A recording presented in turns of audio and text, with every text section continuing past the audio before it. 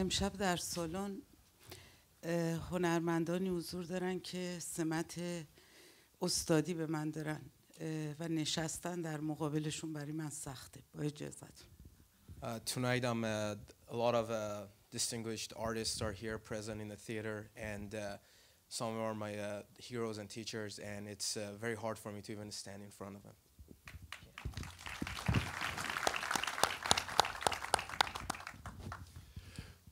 Well, it's a great honor to have you on stage here. And thank you so much for such an amazing work. Very powerful. Many of the films in this, or many of the characters in this film were characters in your previous work. And I read that you have said all of these characters have lived with you since the first films came out. Why did you decide to go back to those characters now in this fashion for this film? خیلی از شخصیت‌ها و کاراکترهای این فیلم شخصیت‌هایی بودن که تو فیلم‌های قبلی شما نوشته بودین. البته اول تشکر کردن، گفتن افتخار بزرگی واسه ما که شما در اینجا اومدین تشریف آوردین و خیلی کار هنری بزرگی بود، دستتون در نکنه. و در رابطه با کاراکترهای فیلم گفتن که کاراکترهایی بوده که قبلا تو فیلم‌های قبلیتون بوده و گفتین توی اینا هنوز با شما زنده هستن و کنار شما هستن و چی شد که تصمیم گرفتین همه اینا رو تو این فیلم الان کنار هم بیارین؟ کاراکترهای فیلم‌های من، قصه های فیلمام همه برگرفته از واقعیت هست، برگرفته از شرایط واقعی جامعه هست. به همین دلیل هیچ وقت این کاراکترها فقط محدود به پرده سینما نبودن و زنده هستن و در اطرافم هستن و دلم براشون تنگ شد. My stories, the characters I've created are all inspired by real life events and realities, and they're real. They live every day in our society, and they're living next to me all the time. And I wanted to bring them back because I missed them. Was there something specific about this moment in your life that, or in what you've been witnessing or experiencing recently to want to revisit these characters specifically? دلیل خاصی داشتش که الان اومدین اینو درست کردین؟ تجربه خاصی داشتین که تصمیم گرفتین الان این کار رو انجام بدین؟ چند سال خود تحریمی کردم و فیلم سینمایی نساخته بودم و حرفا جمع شده بود، دلتنگیام برای آدمای فیلمام جمع شده بود و همشون تو قصه ها دورم دوباره گرد اومد.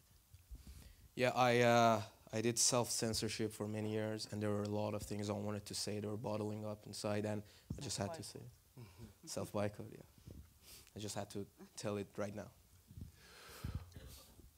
I only have a couple more questions, and we'll turn it over to the audience.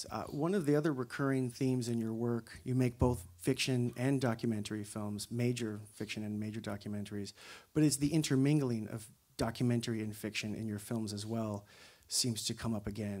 This film very explicitly with a documentary filmmaker, and we see through his camera at several points. How does documentary and fiction, how do you conceive of them, and how do they work together in this film? شما خیلی فیلم‌های هم داستانی هم فیلم‌های مستند درست کردین، فیلم‌های بسیار مختلفی بوده، بسیار فیلم‌های عالی و توی این فیلم هم ما می‌بینیم که تقریباً یه مخلوطی است از فیلم داستانی و فیلم مستند. من خواستم ببینم که الان نظرتون چیه، چجوری این دوتا کنار هم دیگه بودن تو این فیلم؟ واقعیتش اینه که اوج تلاش من در سینمای داستانی رسیدن هرچه بیشتر به مستند نمایی هست و فکر میکنم که قصه ها در واقع تجربه موفقی بود برای رسیدن به مستند نمایی تا اونجایی که مقدور بود. My goal when creating fictional movies is to create a feeling of documentaries and reality, and I've always wanted to get to that level, that it looks as real as possible. This film, obviously, as I mentioned before, won the Best Screenplay Award at the Venice Film Festival, and your collaborator on this film was Farid Mostafavi, who you've worked with before previously. Could you talk a bit about your work with him and how you work together and what that collaboration is like? فیلمنامه این فیلم جوایز مختلفی گرفت، فیلمنامه بسیار جالبیه و شما با آقای فرید مصطفوی این فیلمنامه رو نوشتین، کارهای قبلی هم با هم دیگه کرده بودین. میشه در تو با تجربتون که دوباره باشون کار کردین صحبت کنیم؟ یه اصطلاحی من دارم میگم که من و فرید با هم دیگه داریم پیر میشیم. از اولین کارام با همدیگه شروع کردیم و همیشه این همکاری اگر در یک مقاطعی هم نبوده ولی هیچ وقت متوقف نشده و با هم کار کردیم و خیلی خیلی در واقع نزدیکی فکرمون با هم دیگه برای من خیلی مفید هست و تقریبا میشه گفت اگر در کاری هم فرید نبوده همیشه جای خالیش وجود داشته. I have a saying that I always say that me and Farid are growing old together, and our work, our collaboration has always been there. He's been with me since I did my early works, and even though if he didn't collaborate on some jobs, I missed him. I wish he was there, and it's always been continuous. And we think really alike, and that has been helping me with creating these movies. Just one more question about the themes of the film. So many of the characters are dealing with outside forces, bureaucrats, factory owners, forces beyond their control. But again and again, we come back to two people, men and women, unable to really communicate with each other. And in that last scene in the van, they get so close to just really telling each other how they feel. It's such a release. It sounds cliche to say, what role does love and communication play in so many of these problems that these characters are dealing with?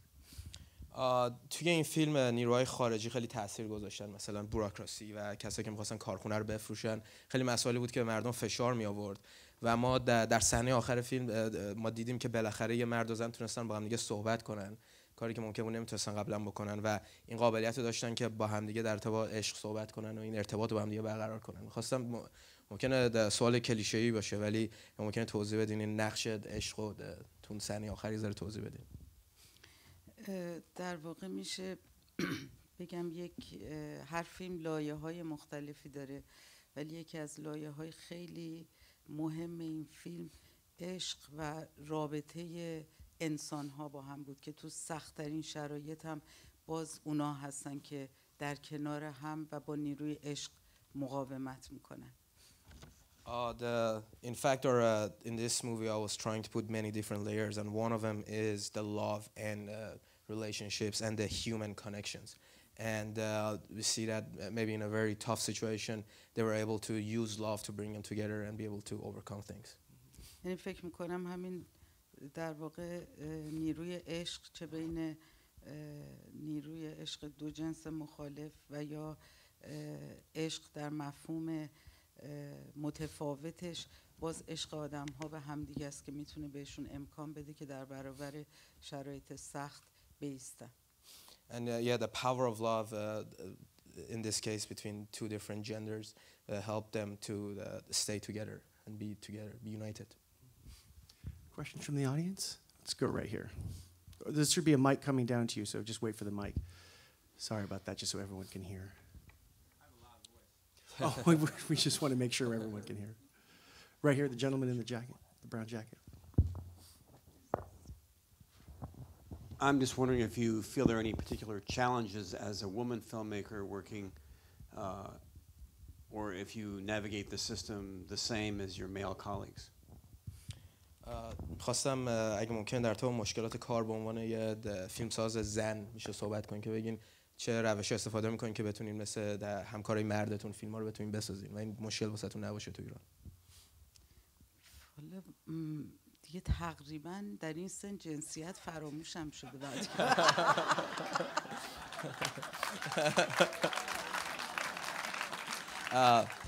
At this age, at this point of life, I've forgotten about genders. نه البته حالا شوخی کردم باور نکنیم ولی It was a joke, don't believe it. ولی واقعیتش اینه که به هر حال من از سنین خیلی جوانی از 18 سالگی من در تلویزیون اون زمان وقتی شروع به کار کردیم که در اون شرایط خیلی طبیعی و نرمال بود، اصلا هیچ وقت ما فکر نکردیم که مثلا ما که میگم من و نسل منو که ما زنیم و اونا مردن، ما در چنین فضایی کارو شروع کردیم و فکر میکنم که به هر حال به معذرت When I first started, I was 18 years old. I started in TV, and the atmosphere, the environment was very different. Back then, like, it really didn't matter if I was a boy or a girl. Like, that didn't matter to anyone. Nobody thought that could like stop someone from doing this kind of work.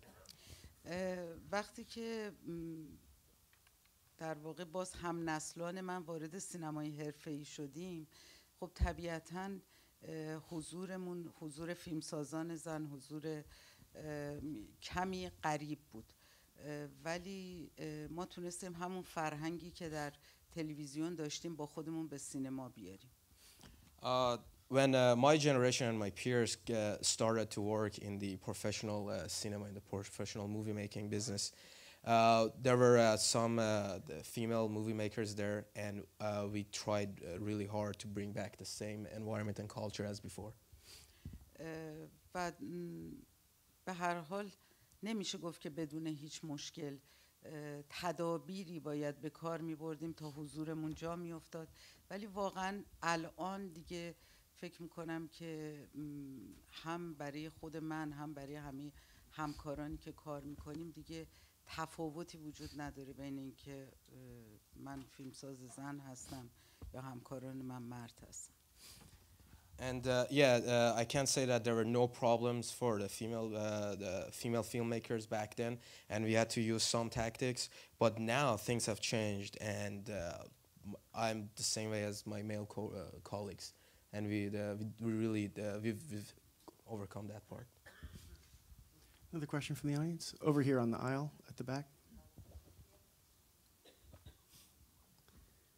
خیلی ممنون خانم بنی اعتماد، واقعا لذت بردیم. این فیلم یه مقدار من یاد فیلم‌های رابرت آلتمن انداخت، به خصوص شورت کاتس، ولی البته به نظر من خیلی قوی‌تر از اون بود، و به خصوص این که در وسط این شرایط خیلی دردناکی که تو این فیلم شاهد بودیم، خیلی چاشنی طنز رو هم خیلی استادانه وارد کردید و خیلی تعادل خیلی استادانه‌ای به وجود آوردید بین اینا. می‌خواستم الان سوال بکنم. Pause for a second because or he can translate. Okay. We just need to get to a question so he can translate. I want to thank you for the movie. This movie reminded me of movies of Mr. Robert Altman. And especially the movie called Shortcuts. And it basically, there were a lot of like strange situations and tough situations, and he was able to use humor. Oh my bad. Me. No, Robert, she was able to use humor. Right. Robert Altman's a guy. Yeah. Rakhshan Banietemad is not. Robert and Mrs. Banietemad both were able to use humor and incorporate humor in their work. And can you just just get to the question because we have to translate. No, I just want می‌خواستم به طور کلی راجع به کارگردانایی که شما دوست دارید صحبت کنید و کسایی که فکر می‌کنید چیزی ازشون آموختید و بهشون خودتون رو مقدار مدیون میدونید برای هنری که خودتون که دیولپ کردید. If you could talk about the directors that you personally like and the ones who taught you and you think help you craft your art. واقعیتش به هر حال من شیفته سینمای اجتماعی هستم و فکر میکنم مهمترین الهام بخشم خود جامعه هست تا اینکه یک فیلمساز خاص، ولی رابرت آلتمن که اشاره کردید یکی از فیلمسازان محبوبم. I really like social films that are about social matters, and basically the society inspires me every day to make movies, and Robert Altman was one of my heroes. The question from the audience. We have one right out in front, right down here.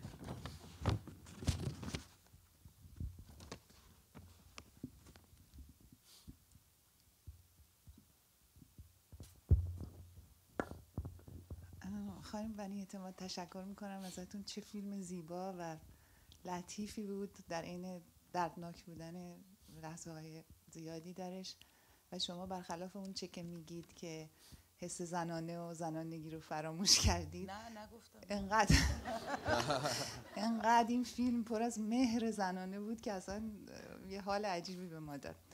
به هر حال من میخواستم یک چیزی رو بگم در مورد دوست مشترکی که ما داشتیم و ژیلای مهرجویی که سال گذشته از دستش دادیم و توی بیشتر فیلم‌های شما همکار شما بود.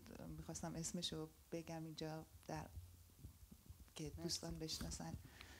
و در این حال سوالم از شما این بود که من میدونم که شما جایزه خودتون رو از فستیوال ونیز اختصاص دادین و هدیه کردین برای ایجاد یک بنیادی برای کمک به دختران و زنان به هر حال محروم و فراری و هنرمندان دیگه در ایران به شما پیوستن.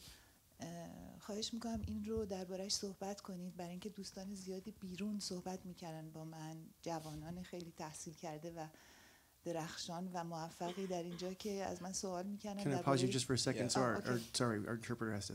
Okay.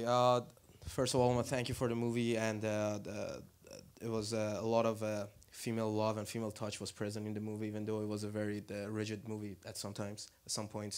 I want to talk about Jila Mehjui, which worked with Mrs. Banietemad, and she passed last year, just to remember her. And you gave your Venetian Film Festival Award for the screenplay to a foundation to help women in need, and especially the women who ran away from home or worked in the streets. And a lot of other filmmakers joined you. Just get your question and then we'll, sorry, so he can translate. میخواستم توضیح بدین و در ضمن اون کسانی که از من میپرسیدن میتونن کمک باشن به هر حال از طریقی به این راهی که شما در پیش گرفتین و خیلی ممنون ازتون. تشکر. Yeah, please explain that. And also there were a lot of young Iranian students out there that were asking me about how they could help with this foundation in the future. اول یاد ژیلای مهرجویی واقعا روح شاد، طراح صحنه فیلم گیلانه و فیلم خونبازی بود که متاسفانه از بین ما رفت. یادش کرد. Let us remember Jila Mehjui, who was the set designer for the movies Gilane and Blood Mainline. Yeah. Yes. زمانی که من جوایز بین المللیمو به موزه سینما حدود 5-6 سال پیش در واقع سپردم، یادداشتی همراه کردم که من آرزوم اینه که اگر در زمان حیاتم این اتفاق افتاد که خب والا بعد از مرگم تندیس پسرم و باران دخترم در یه حراج بین المللی جوایز منو به فروش برسونن و از محل اون بنیادی برای حمایت از زنان به وجود بیاد. I wanted to say that when I gave my international award to the Museum of Cinema, I sent a note with them that my wish is that either during my life or after my passing, my children would set up an auction, sell my awards, and from the money would be able to set up a foundation for women in need. زمانی که 1-2 ماه پیش در یک در واقع ایونتی برای اولین بار قرار شد که برای زنان کارتون خواب یک محلی برای نگهداریشون فراهم بشه. من در اون جلسه بودم و زمانی که شروع به جمع‌آوری مالی کردیم من دیدم اگر 100 جلسه دیگه هم به این شکل برگزار بشه اون امکانی که لازمه فراهم نمیشه. 2 months ago in an event we started a foundation to create a shelter for homeless women, and we started fundraising, and I realized that it wasn't enough, that even if you do it 100 more times it still wouldn't be enough for that foundation and shelter. من در اون جلسه تصمیم گرفتم که برای اون آرزوی بزرگی که دارم از اون جلسه شروع کنم و جایزه ویژه هیئت داوران آسیا پاسیفیک که برای این فیلم گرفته بودم و اعلام کردم که به حراج میگذارم تا اینکه شاید از اون طریق بتونیم اون امکان مالی رو فراهم کنیم. And at that point I decided to start it myself and take initiative, and I had an award for the Asia Pacific. I got it from the jury, and I decided to auction that off and start to put that money in a good use. خوشبختانه خب این اقدام از طرف بقیه بچهای سینما هم که همیشه واقعا توی همه در واقع کارهای اجتماعی پیش قدم هستن دنبال شد و به عنوان پروژه سین هشتم، یعنی بعد از 7 سین سرپناه، فعلا در حال تدارک برگزاری اون حراج هستیم. And other filmmakers joined me, which all of them are champions of social movements. They've always been there for me. We started a movement called the 8th S, or hashed scene, which comes from the tradition we have that use 7 S's for the new year, and we started to do that. من امیدوارم کسانی که میخوان کمک بکنن زمانی که ما از طریق که ما داریم به عنوان یک پروژه ادامه دار میبینیم، نه فقط در یک مقطع، امیدوارم تو اون مرحله به هر شکلی که نه فقط هم مادی، با تخصصشون، با راهنموداشون، با کاراشون بتونن کمکمون کنن.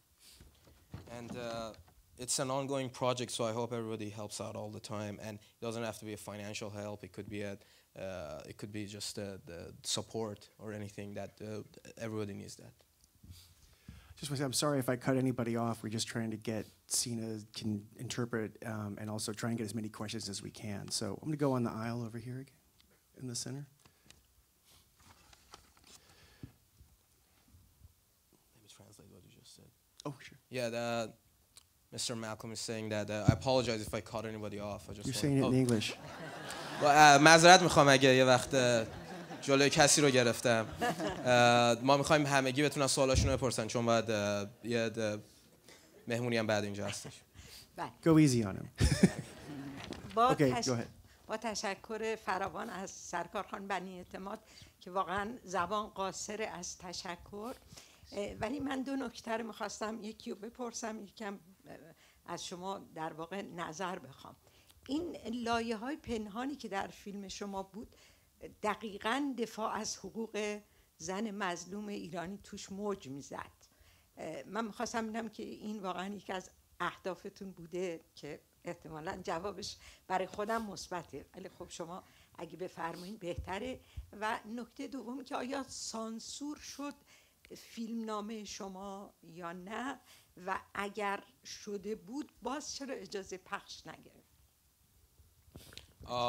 There are 2 points. First of all, thank you for the movie. 2 points I wanted to. I have 2 points I want to ask. Is that there were a lot of hidden layers in the movie depicting the problems of defenseless women in Iran, and I think I saw that, and I think you wanted to show that. I want to make sure if I'm right. And the second thing is, was this movie censored? And if it was censored, why it didn't get the permit to be shown everywhere? درسته که تمرکز من روی شخصیت‌های زن هست، ولی مطمئناً شخصیت‌های مرد در فیلمام هم همه تلاشم اینه که به هر حال شرایط اونها هم مطرح بشه و فقط مسائل زنان نباشه. با واژه زنان مظلوم هم یکم مشکل دارم، بعداً اون وقت ادامه. Even though I focus on female characters in my movie, in my movies, I would like to say that I also want to point out the many different things about the male characters as well and their importance. And I have a problem with saying defenseless women, and I just wanted to say. And she wants to continue. درست مشکلات زیادی زنان ما دارن، به لحاظ حقوقی، به لحاظ قانونی، ولی وقتی به عنوان زنان مظلوم ازشون نام میبریم، تصور یک جمعیت منفعل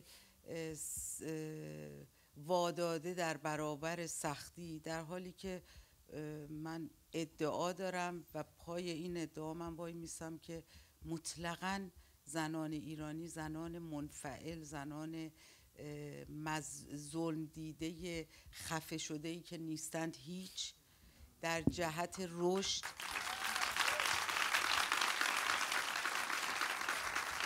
I'm sorry. Oh, that's okay. Then you can clap for me. I wait for him. All right. If they're clapping, I know it's fine. The Iranian women even though they have a lot of legal problems in Iran right now, they're not an active and oppressed group. They're very active, and they haven't conceded to the establishment. They're working very hard. They're not a group that have been victimized and gave up on their rights. واقعیتش اینه که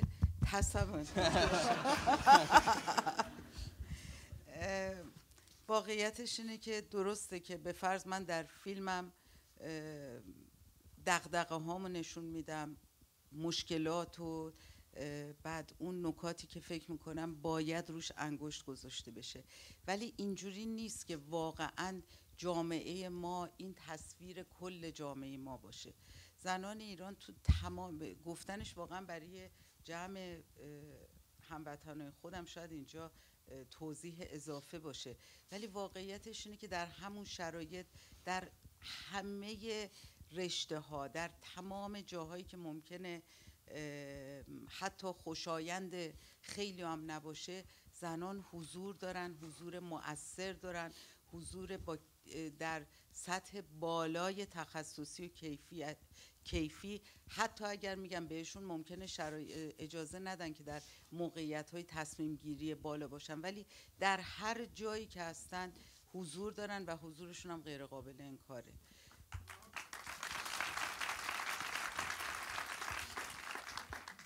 The reality of the situation is that in this movie, or in my movies, I always want to point out the problems or the things that, or the situations I want to point out. And it's not the representative of the whole picture. There are many different things too. And in Iran, women are active in all of the fields, everywhere. And they're making many great things. And even though if they're not able to get leadership positions all the time, but they're very active and they're doing really good work. Another question? Let's go on the aisle here. ببخشید من جواب. Oh, no. I'm sorry, she wasn't done. Sorry. من معذرت میخوام. این فیلم نامه ارائه نشده که بخواد سانسور بشه و نسخه فیلمم خوشبختانه حتی یک فریم بهش دست نخورده. این اون فیلمیه که من فکر میکردم شاید آخرین فیلم زندگیم باشه میسازم. اون جوری ساختم که دلم میخواست.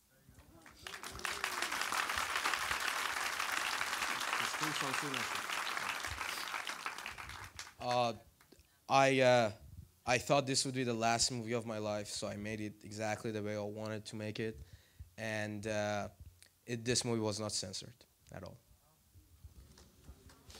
Right here on the aisle. با تشکر. بزرگترین مسئله‌ای که در ساختن این فیلم داشتین چی بوده؟ مشکلش یعنی What was the biggest challenge when making this movie? نشون دادنش. ساختنش. The screenings. ولی واقعا ساختنش انقدر انرژی پشتش بود، انقدر شور پشتش بود، انقدر همراهی تک تک این جمعی که دیدین که هر کدومشون یک ستاره و یک قطبن در یک فیلم با چه عشقی اومدن و همراه من شدن، اصلا اصلا سختی نیست، مثل پرواز بود و نمایشش هم انشالله اتفاق میفته. We spend a lot of energy and passion on this movie. There was a lot of synergy behind it. All the cast and crew came together. They supported me. There was a lot of love behind it, and they helped me to create this movie. And I'm hoping that this would be shown without any problems. We hope so too. Right here on the another back here.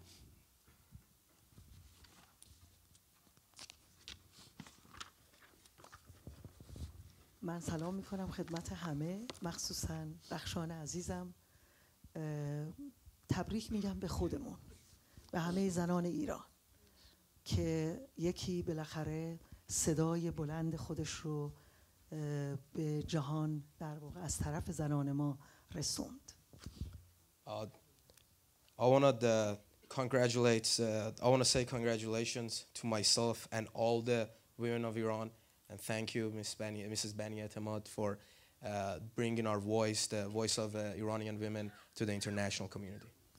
من امیدوارم که در واقع رخشان عزیز همینطور که تمام فیلم‌های خودش تونست قصه دیگه‌ای واقعا خلق بکنه که به نظر من مشکل‌ترین قصه شاید یک فیلم جمع کردن تعدادی قصه های به اصطلاح که از بستر جامعه سوژش رو میگیره و بعد بخوایم اونو در یک مجموعه یک کاسه به عنوان یک فیلم نشون بدیم. به نظر من این سخت‌ترین سناریو و سخت‌ترین کاری بوده که من تا به امروز دیدم که کسی تونسته به عنوان یک کارگردان جمع بکنه از اون قصه هایی که خودش گفته و تازه از هر قصه‌ای بتونه حتی اگه مال خودش هم نبود بتونه یک فیلم واحد بسازه. I want to congratulate dear Rakhshan. She brought many different stories together, many different tales, and it's such a hard job to bring and combine all these stories. And some of them weren't even her stories, and she brought all of them together and combined them and brought them together such beautifully. من یادم میفته به فقط این که منو یاد فیلم روسری آبی انداختی و ممنونم و خاطرات اگر جمشید زنده بود نمیدونم نقشه حالا شوهر گلاب بود یا هرچی، به هر حال واقعا خاطرات اون سالها رو برای من زنده کردی. خسته نباشید، مرسی که تونستی فیلمتو به جهانیان نشون بدی و من امیدوارم که بتونی بخش دیگه از جامعه که گفتی موفق هستن که الانم گفتی و بخشی که تونستن چپاول بکنن اموال رو و خوب میخورن و میگردن و ایران بسیار خوب زندگی میکنن، یه روزی تو اون بخش هم بتونیم این فیلمو به جهان نشون بدیم. Thank you very much. چه فیلمی بود گفتن؟ روسری آبی. Blue Whale. This movie reminded me of a movie called Blue Whale, and when we created it, and it reminded me of those. It was retrospective for me for those times, and I just want to say thank you because you represented the Iranian women and also a group that have been taking a lot of assets from Iran and been like taking them all apart. We have time for a couple more questions. I'm going to go in the back here. Yeah, that's fine. سلام. بسیار بسیار زیبا و انشالله آخرین فیلمتون نباشه، ولی اگر هم باشه شاهکار.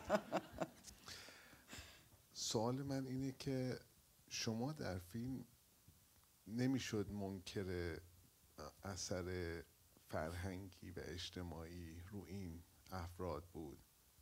آیا در فیلم قصد انتقاد به فرهنگ ما داشتین؟ First of all, I hope this is not your last movie and you can make many more movies. We cannot deny the society's effect on people and how much it affected their lives. And I want to say that where you're trying to criticize the culture and society. طبیعتاً یعنی هم نقد در واقع اجتماعی بود و هم نقد فرهنگی. فکر میکنم که یک جامعه، بررسی ساختار یک جامعه صرفاً محدود به شرایط سیاسی و اجتماعی نیست. بخش فرهنگ بخش بسیار مهمیه و یک در واقع حرکت هرم از بالا به پایین و از پایین به بالاست. یعنی هم اون چه که به عنوان خوراک فرهنگی به یه جامعه داده میشه و اون چه که به عنوان تغییر از بطن جامعه بیرون میاد و اینا حرکت هایی هستن که حتی اگر با هم همسو هم نباشن جریاناتی هستن که مجموعه اینا به یک ببخشید من واقعا نه اصلا نگران نباشید. Social and cultural criticism is definitely, it is one of the things I wanted to do. And what I want to say is that not just the social and political aspects of a society needs to be examined. The cultural matters and cultural issues need to be observed and questioned. And it's like a pyramid. You can go from bottom up and then bottom down. So you need to look at it from all angles. قبل از شروع جلسه، حالا بعد اینم ترجمه کن، با سینا برای اولین بار آشنا شدیم. اومدم بهش یه جور دلگرمی بدم یا گفتم اصلا نگران نباش، من اینقدر کوتاه صحبت میکنم تو قشنگ میتونی همه رو فالو کنی، هر جا هم نبود اشکال نداره به من بگو من تکرار کنم. من مطمئنم الان اگه ازم بپرسی چی گفت یادم میره. I met Sina before the screening, and I told him, don't worry about anything. I'll try to speak slowly in like short sentences, and if I said something too long, you can ask me to repeat it. But if you ask me right now what I just said, I'm not gonna remember. Well, I have one more question, and then we're gonna have to wrap it up, and I'll just go right here, on the aisle, in the red scarf. Red scarf. Mike's coming down. It's right there. It's right there. Oh, thank you. I wanted to ask you a question about the way the structure of a film, the way the stories follow each other. But it's a big question, so I'm going to. Can you shorten it? Thank you. I'm sorry. No. So I wanted to refocus on Nobar. Nobar, who was the blue veiled. Nobar, who reappears in The May Lady. Nobar, who is connected to Mrs. Touba through her husband. And Nobar, who represents this peasant girl who has this love that never dies and represents a certain category of women, certain endurance of women, and how you weave this character and you make it emerge from the structure of a story. I want you to talk about the structure. Wrong language. Apologize. ببخشید. اگه ممکنه در ارتباط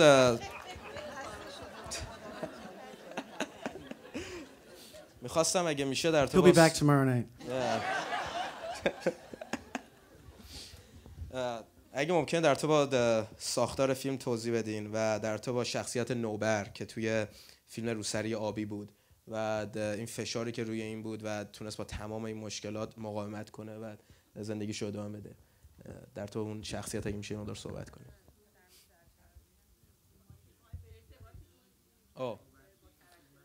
The character of Nobar as a برنی سخت‌ترین سوال کردی، یعنی سخت‌ترین بخشی که این فیلم نامه واقعا یک چالش عجیب و غریبی داشت تو به لحاظ مختلف که حالا مجبورم توضیحشو تیکه تیکه بدم. You asked a very tough question. This is one of the biggest challenges this screenplay had, and I'm gonna say it in many different parts. بعضی از کاراکترها در چند تا فیلم حضور داشتن و من باید تصمیم میگرفتم کدوم کاراکتر رو. به فرض نوبر در فیلم روسریابی بود که سمین معتمداریا بازی کرده بود. سمین معتمداریا گیلانه هم بازی کرده بود. من باید یکی از این کاراکترها رو انتخاب میکردم. از صدای گیلانه در یک قصه استفاده کردم، از حضورش در یک قصه دیگه. Nobar was a character that happened in movies before, and Mrs. Motamedaria played that, and also in the movie Gilane. And I had to use, I wanted to incorporate both of them, try to use the voice somewhere and the character in the movie as well. خیلی پیچیده بود در واقع این که این قصه ها قرار بود هر کدوم در خودشون مستقل یک قصه کوتاه باشن، ولی وقتی که پشت هم میبینیم برامون قابل تفکیک نباشن و در دل هم شخصیت ها دیزالو بشن. These are really complex stories, and even though they were separated, my idea was to make sure they're very well connected, and you won't be able to differentiate between the stories as the film goes on. و خیلی توضیحات دیگه میگم. خیلی فیلم نامه هم لذت بخش بود چون بسیار چالش زیادی داشت، کار سختی بود، ولی وقتی هم شد به قول معروف چی شد.